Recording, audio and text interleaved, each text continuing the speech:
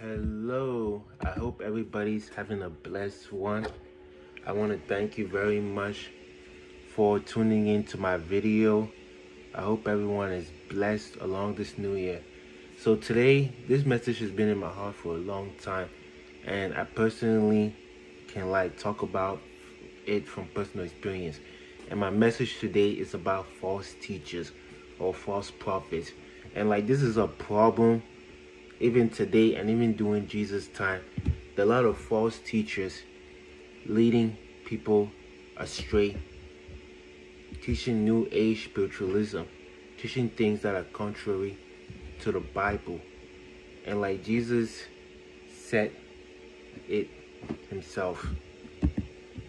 So in the gospel, in Matthew chapter 7, verse 15, and this is the King James Version, it says, "Beware of false prophets, which come to you in sheep's clothing, but inwardly they are ravening wolves."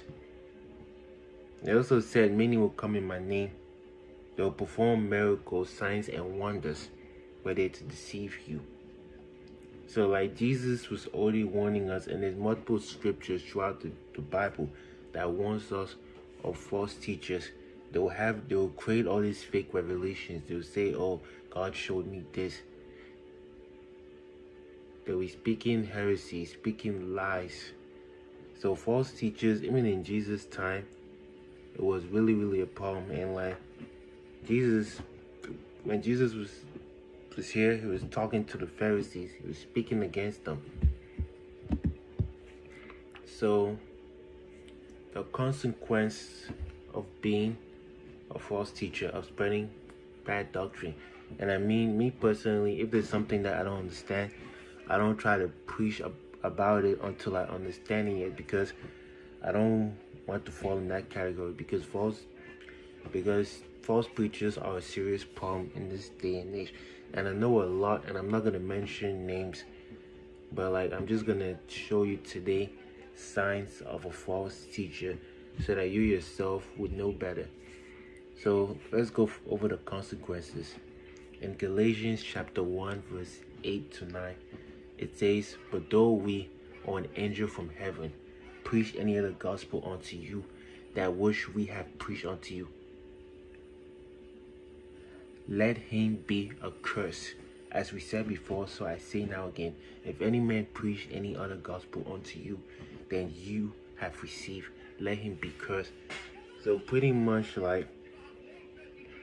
if you're preaching something and saying this is God's word, you're relying on God, and that itself is an offense. What was one of the commandments? You shall not use the Lord's name in vain. So when you're preaching this and saying this is God's word, when you're lying on the Bible, you're committing an offense not only against your brethren, but you're committing an offense against God. And this is a great offense. This is a great offense. So I really want to warn people today to stay away from false teachers or false prophets. In 2 John chapter 1, verse 9 through 10, it says, "Whosoever transgresseth and abideth not in the doctrine of Christ hath not God. He that abideth in the doctrine of Christ, he hath both the Father and the Son. If there come any unto you and bring not this doctrine, receive him not into your house, neither bid him Godspeed." So we have to stay away from false teachers, people that carry other doctrines. And I can attest to this. So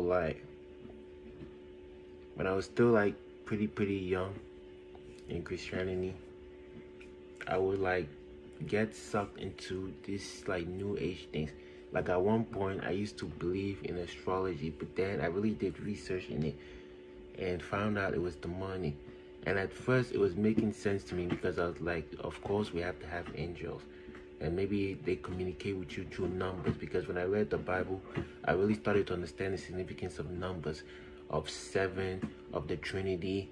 So I was like, all these numbers that I be seeing, this patterns, it's gotta make sense. But then I started learning about like the demonic roots that it has. So like, if anybody else is bringing the doctrine contrary to yours, you gotta be careful with that person, because they can contaminate you. You know that saying, birds of the same feathers flock together. Who you surround yourself with can change you, can affect how you think. So let me go over some signs of a false teacher. Number one, they don't follow what they preach. And this is a very big one. I see a lot of prosperity preachers. They preach about being content. They preach about all these things.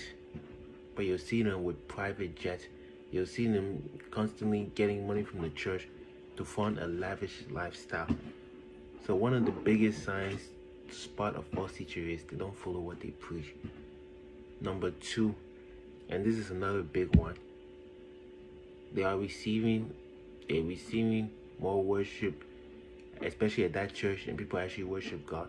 And this is the thing that I've noticed a lot. A lot of people be worshiping these preachers. I'm like, aren't you there to worship God? And I mean, there's nothing wrong with celebrating a man of God. I don't believe there's not anything wrong with that. But there comes a point where it's outright becoming worship.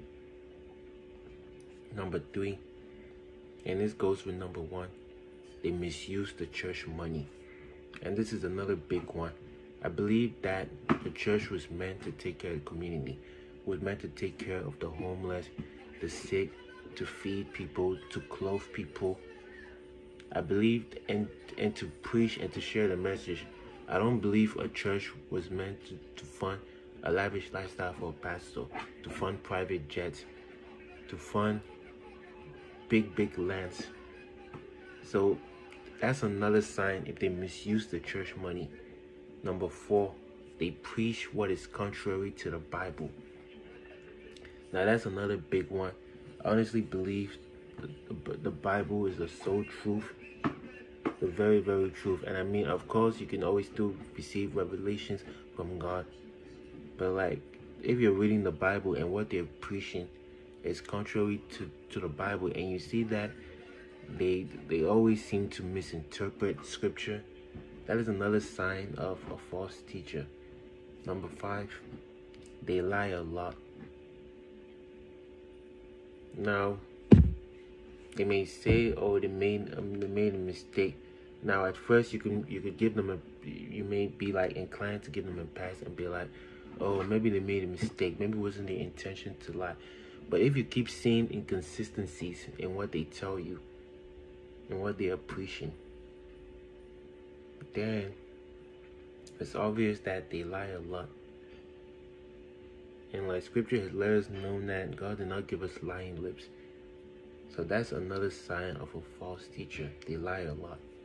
Number six, they use religious blackmailing. And this is another big one. They make religious blackmail like it's a very big category.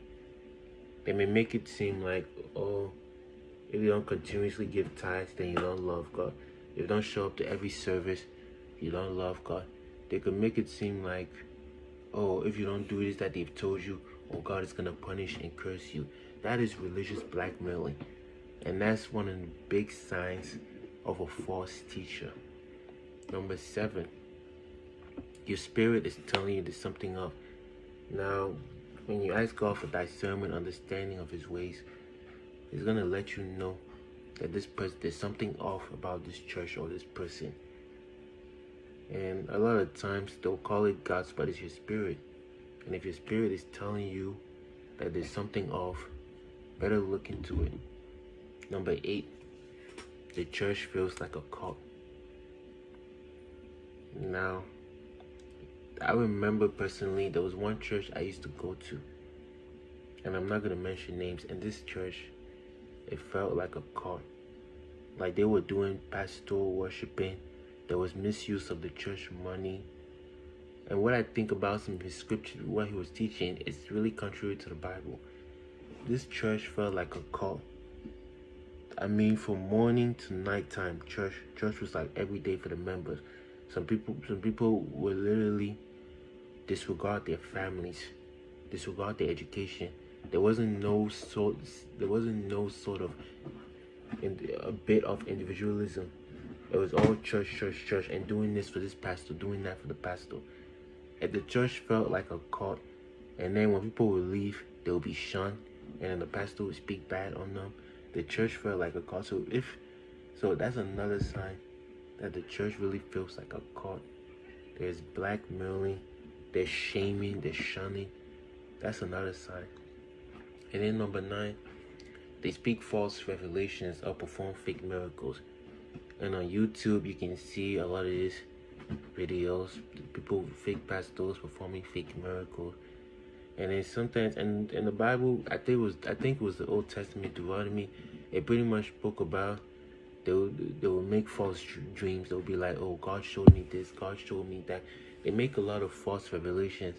Now I can say I'm a pastor, right, and be at the very front, and then I can be like, oh, God showed me this last night. Somebody here, you're gonna receive that new promotion.